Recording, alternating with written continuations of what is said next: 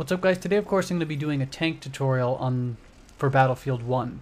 I'll be discussing the 3 tanks, the strengths and weaknesses of each, the loadouts I prefer, and best strategies in terms of attack, defense, attacking other tanks, best angles of dealing the most damage, weak points on tanks, etc. It'll all be covered today. It is a longer video and I know life gets in the way, so you can of course watch it in one sitting. And let me know if you do watch it in one sitting, or you can come back and watch it in stages. But I'll cover everything I know about here, and of course if there's anything missing, I'll make it in a different video. So let's start. First thing you should know when you get into a tank is that when you spawn in, you convert from one of the regular 4 classes into the mechanic class. This only applies to the driver. As the mechanic class, you can repair a damaged tank from inside without exiting by holding the repair button, which is X on PC, and I believe it's down on the D-pad for consoles. But there are downsides. Doing so makes the tank immobile. If you take any damage during this process, it cancels the repair, so make sure you're far away from grenades, major damage threats like other tanks, and even snipers, because they cancel the damage process. And a lot of the time what will happen is you might be at 30 damage, you might repair the tank, a sniper tags you, stops the repair, tank comes in, finishes the job. So make sure you're very aware of your situation, or you have situational awareness of what's going on before you decide to repair. Trying to repair it mid-match, waste of time, you're already dead. Typically, each time the repair icon does a full revolution, it does about 32 repair points. You can also get out and repair the tank from the outside. It does seem quicker, and it's very similar to Battlefield 3 and 4, and even Bad Company 2 if you've done it before, where what the one full revolution is the full tank repair. And their support class also allows you to repair teammates' vehicles if you have like I forgot what it's called. I think it's just the wrench perk that allows you to repair enemy or teammates' vehicles, as well as damage enemy vehicles. But getting out to repair does leave you quite vulnerable, so make sure the area is clear and make sure you're repairing away from the area of direct fire. Now, the differences in the tanks. There are 3 different tanks in Battlefield 1, and each presents a relatively different skill set. Of course, I'll break down the pros and cons to each of these, but I have individual breakdowns of each of the classes of each of the tanks in separate videos. Have a look at those as well if you want a much more comprehensive and very detailed breakdown of all of the different variants of all the tanks in those videos. I didn't include them in this video though, because the video would probably be at least over an hour. So what I'll do for the classes is talk about the best ones for certain maps and certain situations and the ones I like. So let's get to it. First one, light tank. Only one person can be in this tank. It has lighter armor than the other 2 tanks, but of course it has far more mobility. It's best used for medium to longer range encounters with your teammates alongside you to prevent you from having to deal with threats around you and in front of you. For classes, I really like the light flanker tank class for infantry maps because the case auto shell, which is basically like a full auto canister shell from Battlefield 4, absolutely shreds infantry, and the 37mm HE has excellent splash damage against infantry. It can deal decent damage against lighter armored vehicles, but it's terrible against something like the heavy tank. But for the heavy tank, it has mines, so what you can do is bait the enemy armor into following you, drop the mines, boom, they're done. But again, this class is not great against heavy armor, but it's fantastic in infantry maps, so the light flanker tank class is great for infantry maps. I really like the light howitzer class as well for the light tank, because it's the best of both worlds. You can deal with both armor and infantry with an HMG and 75mm howitzer. It also has excellent countermeasures in smokescreen and emergency repair, which makes absolutely deadly flanking combinations with smokescreen and getaway at the same time. It's the most well-rounded class. You could use this in pretty much any map, but I do feel the light flanker tank class would actually be better for infantry maps, but again, light howitzer can be used anywhere. Next, the heavy tank. Up to 6 people can fit in this tank at once for some of the classes, with the driver having the most firepower. In general, it's very well armored, but it's very slow and it's nowhere near as agile. But of course, that's to be expected compared to the light tank. For this tank, of course, you can't turn the turret 360 degrees, therefore you have to turn the entire tank as well as the turret to shoot shots on your flanks. Be aware this can leave you out of position if you get greedy and start chasing infantry players and another tank shows up. By then you have to turn all the way back around to try and shoot them, as well as infantry to your flanks. So this one is a teamwork tank. It highly stresses the importance of teamwork and passenger slots to keep infantry away from you. I really like the heavy assault tank and the heavy flamethrower variants. Both have great measures to deal with infantry and armor and have two great countermeasures. I want to make something of note though. The third class, the heavy breakthrough, might actually be better against armor, but because it has supply drop instead of a great countermeasure like smoke screen or poisonous gas, that's why I don't particularly choose it. Both have great attack and defense capabilities, the heavy armor, or the heavy assault and heavy flamethrower. So those would be the two that I would regularly use on the regular basis. The Landship is a very team-oriented tank. You will struggle if all three members of the tank are not on the same page, or if the driver decides to take it himself and no one decides to hop in the passenger seats. Of course, it's a three-person tank with the exception of one kit. Side gunners have access to cannons and canister shells at all times. The driver, usually with the exception of one kit, has a machine gun for infantry. And with the exception is, of course, my favorite class. It's the Tank Hunter Landship. Of course, it's best against vehicles and vehicle-centered maps. Both the gunners and the driver can deal immense amount of damage with the cannons. The driver itself doesn't have a cannon; it has a tank gewehr. So if you're familiar with the Tank Hunter class, the Tank Elite class, that's what it is. So with the driver shooting that, because he doesn't have an LMG, he just has the tank gewehr, and you have the two cannons on the drivers, you can deal incredible amounts of damage to enemy vehicles. It also has fantastic countermeasures in the gas emitter for people that try and flank around to try and, say, dynamite you, and emergency repair if you need a quick getaway. But it's weak in infantry maps because the tank gewehr has a long reload time, and you can't really accurately hit very far targets away all the time compared to the other classes. So that's of note. For infantry maps, I prefer the Squad Support Landship. You and the passengers have the ability to deal immense damage to infantry and the gunners.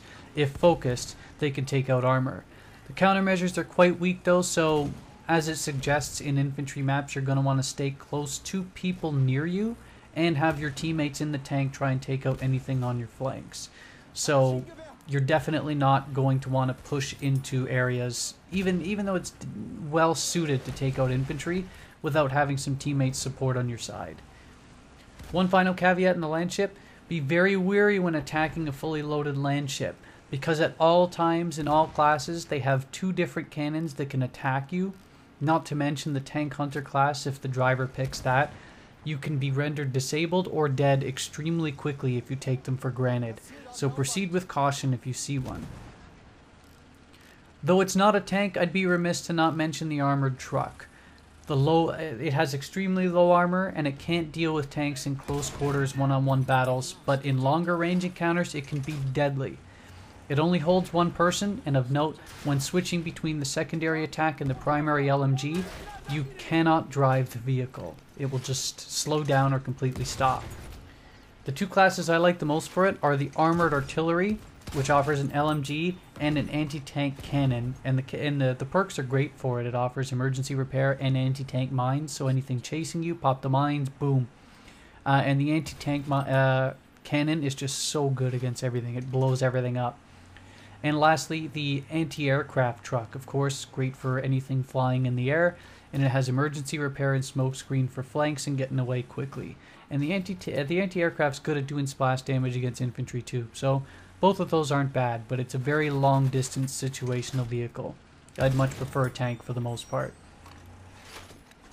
Next, when dealing damage to a tank, it's going to take probably at least 4 to 5 shots to kill on average, depending of course on the angle you hit, the type of tank you're facing, and the type that you're driving. You do not want glancing blows at 45 degrees because not only will it do less overall damage than a perpendicular 90-degree shot, there is a chance that it could ricochet and do no damage. You'll want a shot as close as possible to 90 degrees for maximum damage.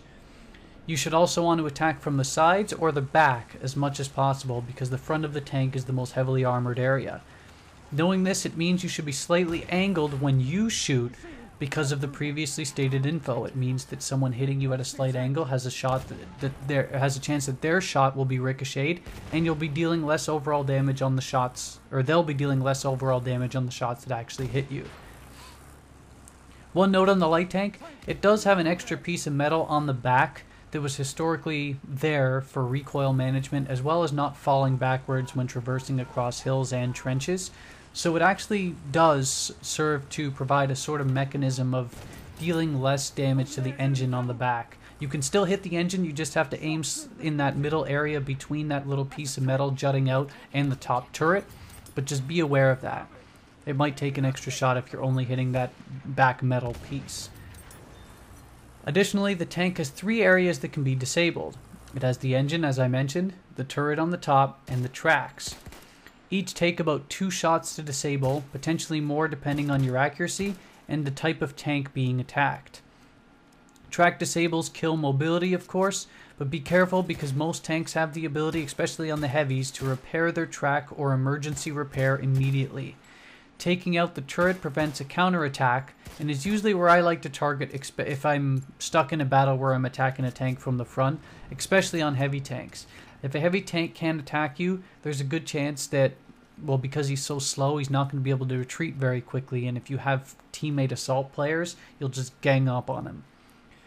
Even if light tanks can take an extra shot from the back, like I mentioned previously, I'd still highly advise attacking from the side or the back, because even if it takes that one additional extra shot or two to kill the enemy, you'll see, because he's not going to know where you are, or it's going to be too late before you've already put an extra 2 shots in him, you already have the advantage. And I want to emphasize that the importance of that sneak attack, of them not knowing that you're there, gives you a significant advantage 100% of the time. If you have a view of the engine, it doesn't matter that that little piece of extra metal is there, because you can still do additional damage with the engine.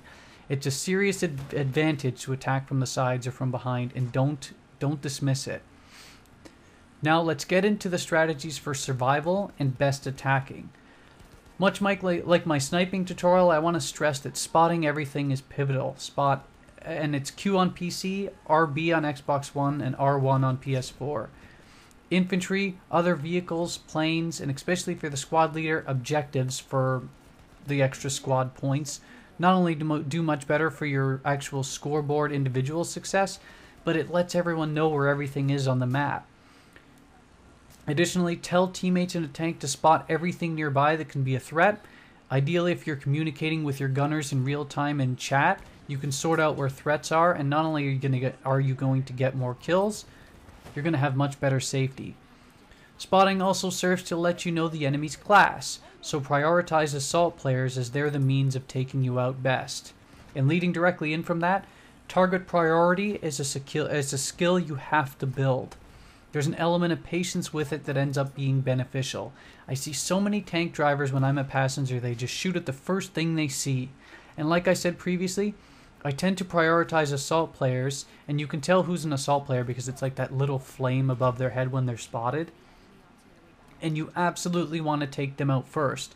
Say in a hypothetical scenario, you're driving up to an area and there's 3 different infantry players in front of you. You spot them all, 2 of them are medics, 1's an assault. The medic guy's closest to you, shoot the assault guy first. He's the guy that's going to be doing by far the most damage to you. Take him out first, versus the medic guys that aren't going to be able to do much, if at all, to you. So, in a case where I've seen a lot of people shoot the medic guy first, the assault guy might throw 2 grenades and that's 40, 60 damage on you immediately. And if you'd shot the assault guy first, you'd have 0 damage on you. So, it plays out. If it's a bit different, it's completely subjective, and there's no right or wrong answer when it comes to multiple vehicles, though, because a lot of the time I'd probably suggest if you see 2 vehicles ahead of you and you're the only vehicle, you shouldn't probably take that encounter. You're at a disadvantage immediately. But if you're forced to, again, it's completely up to you. You can take out the one, ideally, that's weaker first, so that way it reduces it to a one-on-one encounter, or you can attack the one that, well, if a guy sees you, you have to attack him first. You have to. And hopefully the one that doesn't see you doesn't turn to see you. Or if you have the advantage and no one sees you yet, I'd say take out the stronger one. So if there's a light tank and a heavy tank and neither of them see you, I'd say engage the heavy one first. He's the bigger threat. He's going to take longer to kill. If you have an additional shot or two on him, that's great. But it's subjective. You'll know over time with experience as you play it. But especially in infantry, if a guy's a bigger threat to you and he's right in front of you, take him out first. Don't just shoot at the first thing you see. Have that little bit of a second or two of patience to really pick out who you should target first. I've tried to position myself, like I was saying previously as well, when I'm in a tank battle, so that I'm at a slight angle so that his shots either ricochet or they're dealing less damage to me. I also like to have cover around, and it can be anything. It can be a rock, it can be a building, it could be an elevation change in sand dunes, everything. Something to conceal where you are, or like put them at a bad angle to attack you. And I like to use a technique called pillaring, which is basically fire, retreat behind cover, pull forward, fire, retreat, and just repeat the process. Don't develop a pattern with it though, otherwise you completely negate every bit of that advantage you had. So pull forward, shoot, retreat, wait a second. Pull forward, retreat, or pull forward, shoot, retreat, wait 3 seconds. Vary up your timing and vary up your distance. It makes you a much more difficult target and allows you to kill any vehicle in the open because, I mean, he's going to have a hard time hitting you and you're going to hit him every time. General rule when I get into a tank or vehicle is to prioritize survival over short-term destruction. If I get a few shots but I'm not disabled, say I'm down to about 60% health, if I absolutely need to take someone out because he's about to shoot me, do it.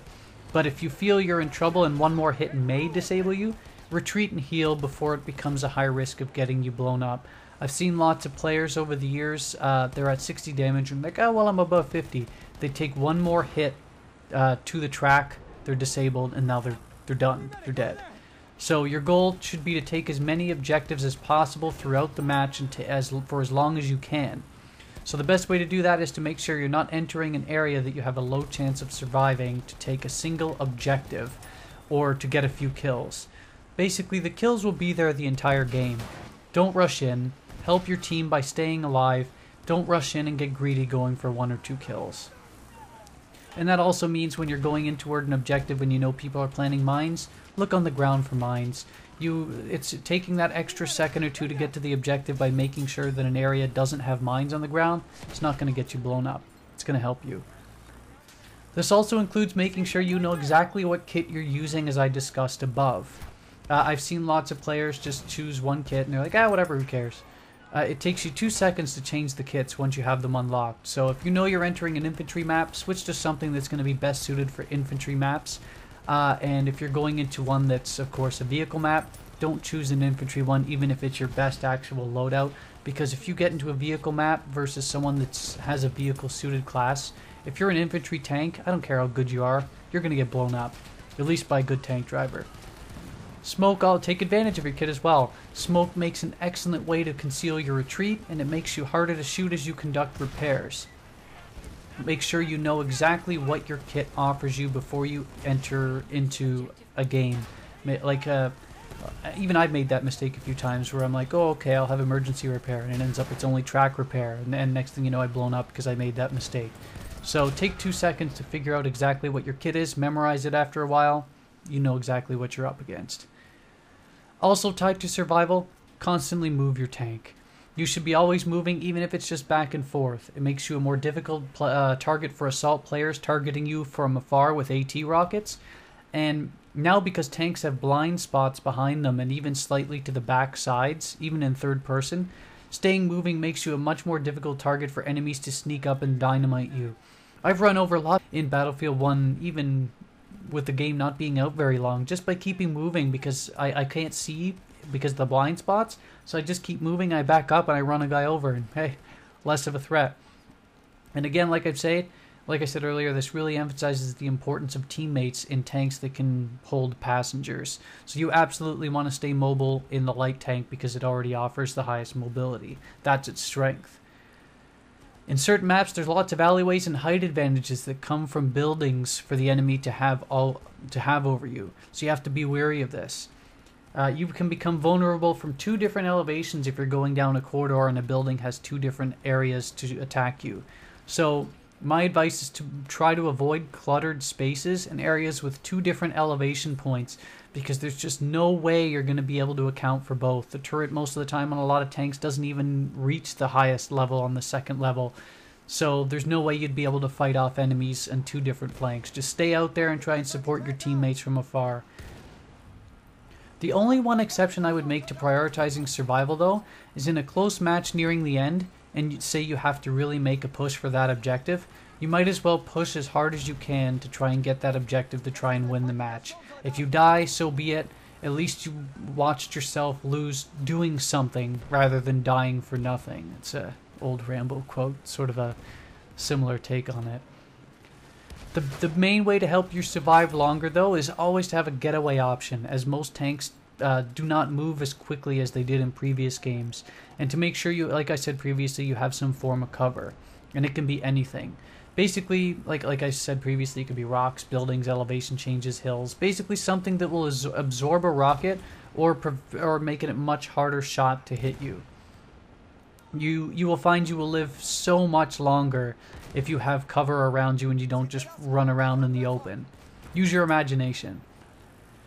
There are times when you will almost certainly be swarmed or will lose a tank battle. Swallow your pride and know when to flee. A group of enemies with rockets and anti-tank grenades means you should probably retreat immediately instead of trying to go for that extra 1 or 2 kills. Try and find another route to attack that objective or attack from further away. Directly tied to this, when driving a tank, try to have infantry at your flanks at all times to repair you, as well as being able to take out other threats near you. Solo tank drivers can do great, but having passengers and infantry on the ground next to you makes you a formidable force against any team.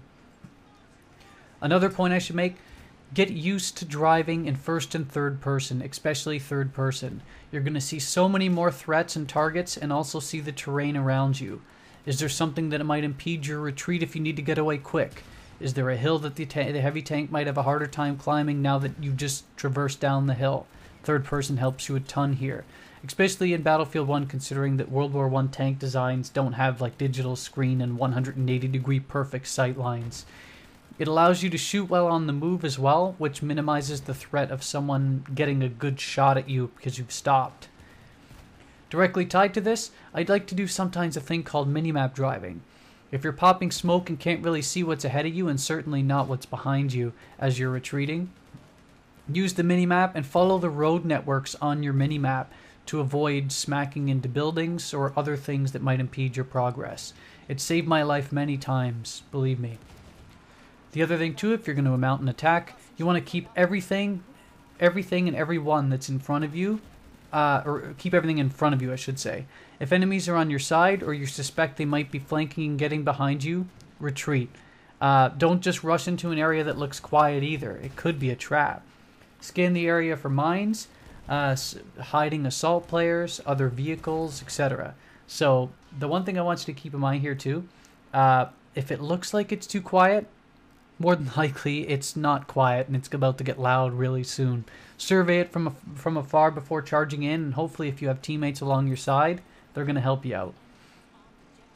When you're in the gunner seat, spot everything and make sure to guard the area that the gun points to. You're doing the favor for the driver. You can't really compete with them as much as you would in the previous games because you can't like rotate the gun around the whole way. But you're there to assist the driver. You're not there to be the star. Run as the support class with the mechanic tool to repair the tank when needed. When exiting the tank, make sure you look to an area where the gun is, and that's where you're going to exit. To wrap up pretty soon here, I've seen this many times, but if the enemy bails out on their tank too early, don't destroy it. Take it, and if you're support, repair it, or ask for someone to repair it for you in the chat. Adding another weapon to the team is, well, going to help you out an awful lot. The same logic applies to you, though. We all make mistakes. If it looks like you're going to get blown up, go down with the ship. For the same reason why you would want to steal theirs, don't allow them to steal yours. And that's it. If there's anything I've missed, I'm sure there's some I've missed. My other videos are going to cover more of the extensive breakdowns and all of the pros and cons to each class for each tank, so stay tuned for those if I haven't already posted them. If you feel I missed something, post it in the comments. And that's it. If you liked the video, please leave a like. Subscribe if you're new and you'd like to see more of these videos. Share on social media if you think it would help somebody out. And that's it. Thanks for watching, YouTube.